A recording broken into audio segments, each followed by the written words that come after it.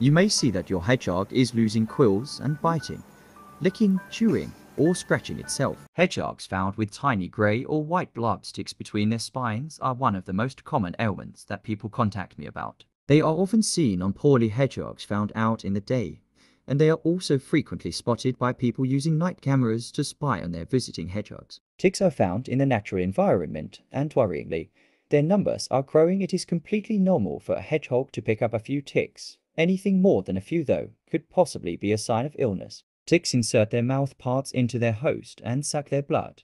They can carry all sorts of nasties, and if a tick regurgitates its stomach contents into a host, it can cause all kinds of problems from blood poisoning through to Lyme disease, Bordetella, or encephalitis. They can also cause their host to become anemic if there are multiple ticks sucking their blood. Ticks will naturally fall off when they are full of blood, and should only be removed if you are certain that you can remove them correctly to ensure that the tick does not regurgitate its stomach contents. I use a tick removal tool, tick lasso, that has a special loop and is designed for the correct removal of ticks. If you are a hedgehog rescue or help with hedgehogs, there is a risk that ticks could pass on to you from a hedgehog in care. Please always check your skin thoroughly after handling any hedgehogs. Along with ticks, hedgehogs can occasionally be found with fleas, although this is very rare and may also be a sign of illness. I have also noticed fleas this summer on very young hoglets that have been orphaned and have been struggling in the hot weather. Burn off a tick. Use cream, oils, or other varnish.